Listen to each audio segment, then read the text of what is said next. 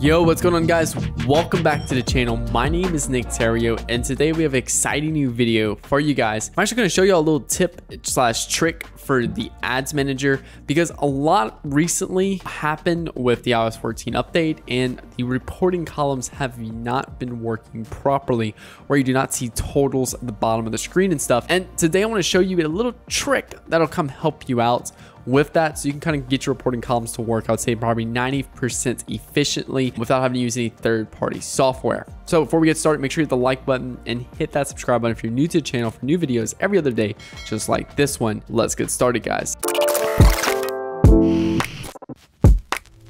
So with the announcement of iOS 14, Facebook has done a lot of weird things lately. You know, with verifying domains, you have to get that done. You have to set up these events now in the ads manager. Reporting has just been a nightmare lately.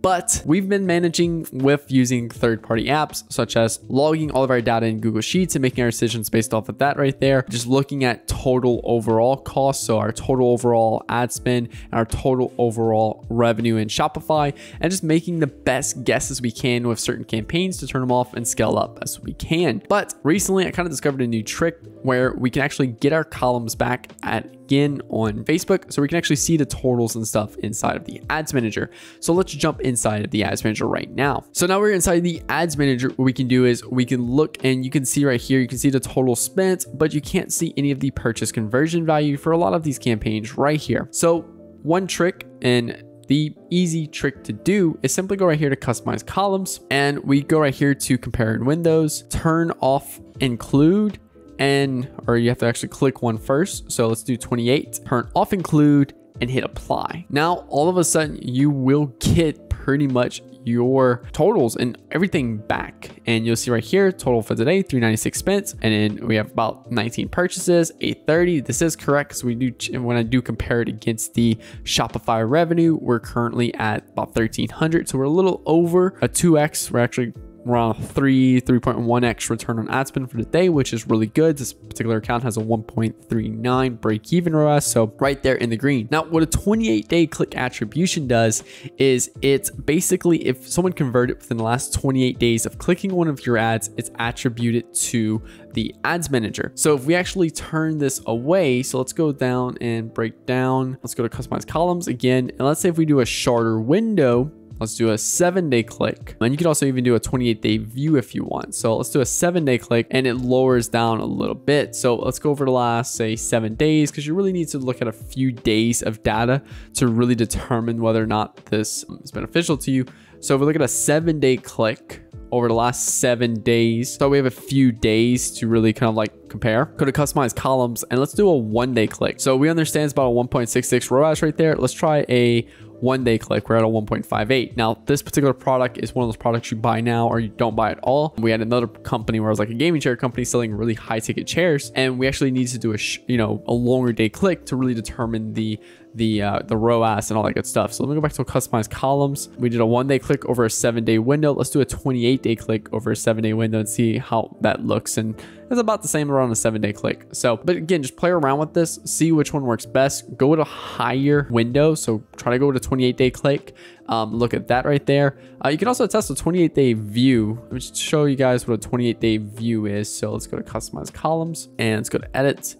And let's turn that off right there. And you can see what a 28-day view. So a view attribution is if someone just views one of your ads and then goes purchase from your brand. So it's less likely someone's going to view one of your ads and purchase from you. So it's totally okay. We optimize based off of clicks and look at clicks and stuff like that. You obviously, look, you're missing out just on a few sales. So I definitely look at that 28-day click, and let's do 28-day. That's the one I would look at if I was in your scenario, and is the one I'll be carrying over my clients. And I'll hit customize columns.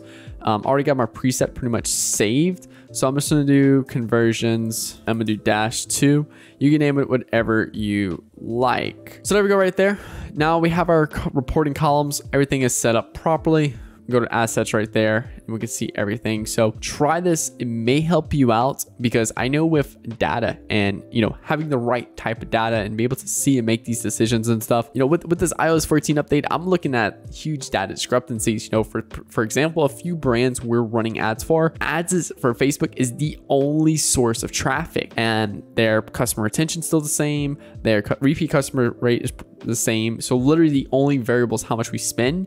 And we've seen a drop in ROAS on the Facebook ad side, but we've seen an increase in ROAS overall, and we're clueless. And literally it's just because Facebook is not always 100% correct. Sometimes they'll attribute more sales than they're actually responsible for. Sometimes they'll attribute less sales than they're responsible for, and it's really hard to make decisions. So that's why I also do recommend to use some type of third-party software.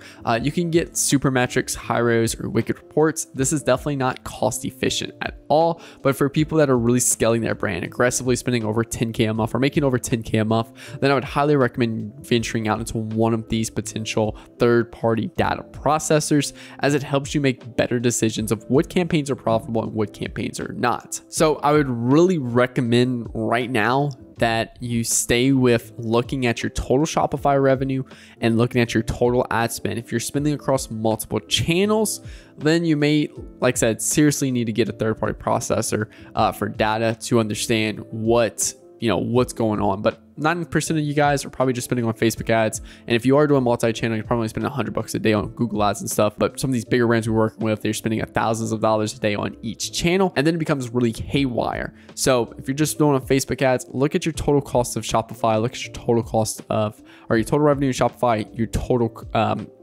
spend cost in Ads Manager, and you'll be set to go. So if you're an e-commerce business owner and you are looking to scale and making over, and you're spending over $1,000 per day, click the link below to book a call with me and my team. We'll take a look at your account and everything and figure out the best route for you to go. We've helped multiple clients scale past 6 figures per month, you know, $200, $300, $400, $500,000 per month in revenue with their e-commerce business, completely rebuilt out their customer acquisition and customer retention plans, and have generated some massive results in the process. So click the link below to book a call to our team and see what's the best route for us to help you out in the process. If you enjoyed this video, make sure to hit the like button. And if you're new to the channel, hit that subscribe button for new videos every other day, just like this one. It's about that time, guys. Again, my name is Nick Theriot, and I hope you have a great day. Peace.